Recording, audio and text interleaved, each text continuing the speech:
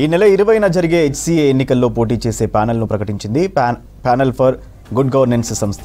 Hyderabad cricket association ప్రస్తుతం worst సిచ్యువేషన్లో ఉందన్నారు అధ్యక్ష పదవికి పోటీ చేస్తున్న డాక్టర్ అనిల్ కుమార్. తమను గెలిపిస్తే క్రికెటర్ల సెలక్షన్స్ను ట్రాన్స్పరెన్సీగా జరిగేలా చూస్తామన్నారు. ఇక ఉపాధ్యక్ష పదవికి దల్జీత్ సింగ్, సెక్రటరీ పోస్టుకు కరీంనగర్కు చెందిన ఆగంరావు, జాయింట్ సెక్రటరీగా బసవరాజు, ట్రెజరీగా మహేంద్ర, కౌన్సిలర్లుగా వినోద్ ఇంగ్లే పోటీ చేయనున్నారు. HCAలో అవినీతిని అరికట్టి క్రికెట్ను అభివృద్ధి చేసేందుకు అడిషనల్ ఫండ్స్ తీసుకొస్తామన్నారు అభ్యర్థులు. గతంలో ప్యానెల్ మెంబర్స్ వెనకాల షాడోలు ఉండేవారని, కానీ తమ ప్యానెల్ మెంబర్లు వెనకాల ఎలాంటి షాడోలు లేరన్నారు.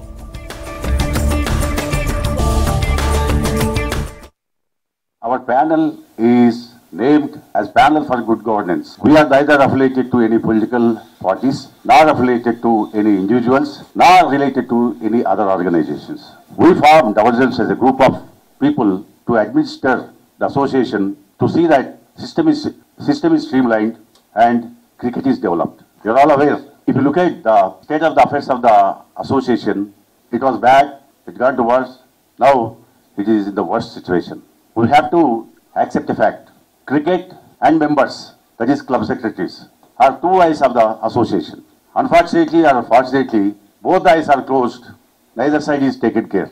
Neither cricket is taken care, nor respect to the secretaries taken care. Our philosophy is very simple. Respect to secretaries, development of cricket. ఇప్పుడు మీరు మా దగ్గర 2-3 ప్యానల్స్ ఉన్నాయి. ఆ ప్యానల్స్ వెనకాల డైరెక్టర్స్ ఎవరున్నారు చూడండి, ప్యానల్స్ వెనకాల షాడోస్ ఎవరున్నారు సార్? ఇంతకుముందు అంతా చేసిన కరప్షన్ చేసిన వాళ్ళే ఉన్నారు అక్కడ అంతా. పాపం కొత్తగా వచ్చిన వాళ్ళందరినీ ముందు పెడుతున్నారు. అంటే సీసా కొత్తదే కానీ సారా పాతదే అన్నట్టు ఉంది. సో మా దగ్గర మాత్రం కరప్షన్ కాకుండా క్రికెట్కి డెవలప్మెంట్ చేస్తాం. డెఫినెట్గాని ఏ రోజైనా సరే, మీరు ఎప్పుడైనా సరే 24 hours మా అసోసియేషన్లో మమ్మల్ని ఏదైనా కూడా గల్లా పట్టుకుని అడగచ్చు మీరు అందరూ కూడా, ఏదైనా తప్పు చేస్తే. సో అదొక్కటి మాత్రం గ్యారంటీగా మేము చెప్పగలుగుతున్నాం.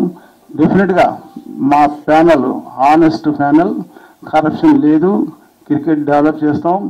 ఇండివిజువల్ క్లబ్స్, డిస్ట్రిక్ట్స్, ఇన్స్టిట్యూషన్స్ వీటన్నిటిని బాగా సమానంగా చూడాలి, సమానంగా చూసి సమానంగా డెవలప్మెంట్ చేయాలనే ఆశతో ఉన్నాము. సో డెఫినెట్గా ఇంకొకటి ఏంటంటే 50 ఏళ్ళకెళ్ళి జరుగుతున్న యాక్టివిటీస్ క్రికెట్ ముఖ్యంగా ఒక సొంత బెనిఫిట్కు, సొంత లాభాలకు వాడుతున్నారు ఆర్గనైజేషన్. ఈ ఆర్గనైజేషను క్రికెటర్స్కి వాడట్లేదు.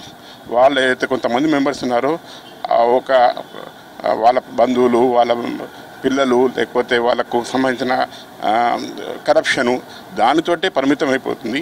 అందుకోసం ఇలాగ తయారైంది.